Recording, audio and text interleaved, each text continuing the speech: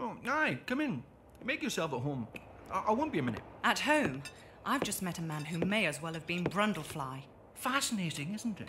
He was your own employee. He was a molecular biologist. He'd have been intrigued with himself.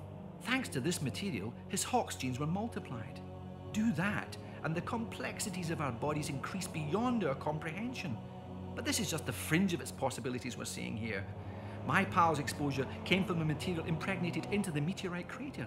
The real capacities lie in its core, which these artifacts you're so attached to will let me access. But you've no control over this. This is not just about avidly spawning mutants. It's an entirely natural acceleration of evolution, a real live laboratory of spurred-on life. Not everyone here wants to be guinea pigs, multi-appendaged or not. Well, that's unfortunate. It's been hit and miss here for too long.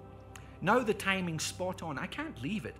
The Polynesians fled in their ignorance. Darwin's half-wit sailors the same, ironically making Darwin himself miss this angle on evolution. But now, I'm here. I have the access, the knowledge, the artifacts. Yes, but you bumped into me in India and sent me to find them for you, bringing me here. Listen to this gibberish.